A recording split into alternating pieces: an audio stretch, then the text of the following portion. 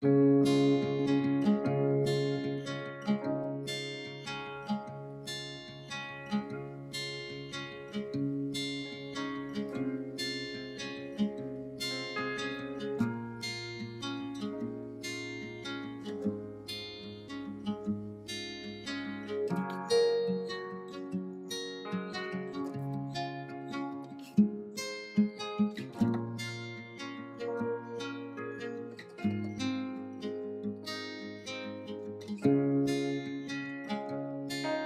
the name of the property is Castello Banfi. The thing is we didn't create all together at the same time.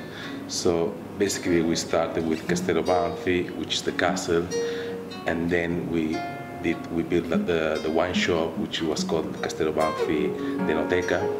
And after the Denoteca, a few years after, we started with the project of the restaurant La Taverna. So we just followed the same name, and it was called Castello Banfi La Taverna. And many years after, around 20 years after, we started the project of the hotel, which was in the old Borgo, which was a little village just beside the castle where the owners were living. And again, we just followed the same. The name was Castello Banfi Il Borgo. So all together, except the Sala dei Glapoli, which is the fine dining restaurant, and came after, has been following the same structure. So Castello Banfi plus the location. Then I understand sometimes people don't understand at the first time, and it's easy for them to call it just Castello Banfi. Okay, so but the reality is that we have 4 different types of offering. One is the wine shop, one is the restaurant, La Taverna, one is the restaurant Sala dei Glapoli, and the other one is the hotel.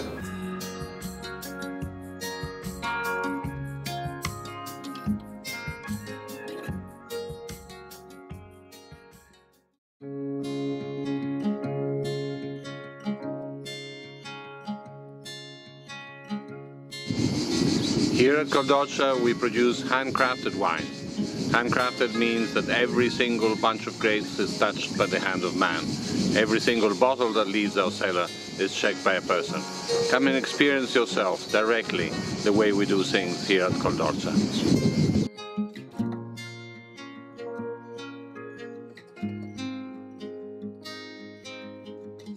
In this land, which is the patrimony of humanity, the most beautiful countryside in the world, the greatest wines, the greatest food, organic experience. We'll be waiting for you.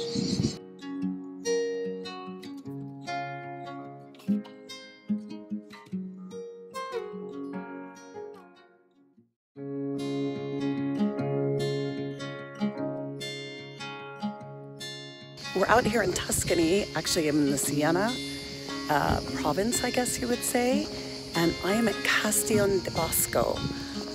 I'm just getting ready to head into the winery, and it's perched on this mountain way at the top of a hillside. Hi guys, this is Guido from Castello del Bosco Winery, Montalcino. Me and Kelly, we are standing in a beautiful Cru Campo del Drago. Consider Castello del Bosco is located in the northwest side of the hill of Montalcino, and I guess is one of the most high-hand spot to make very elegant expression of Brunello.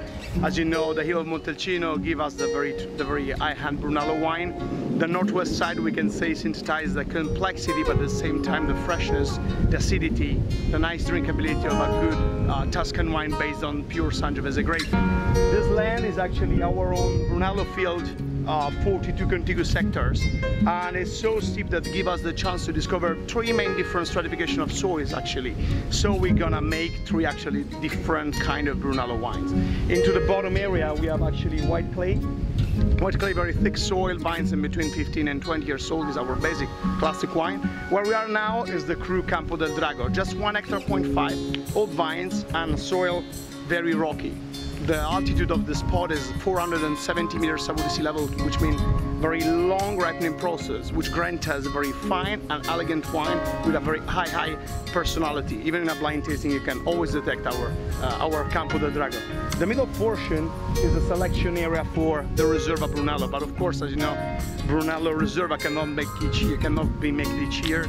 Just when the season is very nice, when the vintage is very significant, we're gonna make this kind of label, which is called 1100.